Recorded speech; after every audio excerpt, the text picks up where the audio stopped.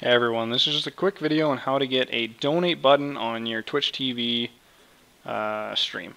So when you scroll down, most people have a donate button or tip button or whatever it is. This video is a tutorial on how to use Streamtip. I'll have another video. I'll put it in the link, or I'll put a link in the descriptions about how to do it with PayPal.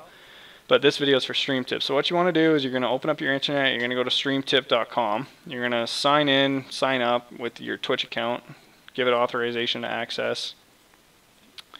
And that's all you got to do. You just sign up, sign in. It'll go through a little tutorial. You just skip all that. Well, don't skip it. Watch it. It is helpful. But then all you got to do is go to public tipping page. And it'll take you here. And then you just copy this URL. Control C to copy. You go back to Twitch TV. Go down here. You edit panels on. Create a panel. You won't have any of those up there, obviously. Change the title. So donate. Add an image. I don't really care. Pictures, PayPal, sure. Donate button. Crop it to the size you want. That's the image that'll pop up. And with Streamtip, all you got to do is paste. Ctrl-Alt-V will paste it. Submit.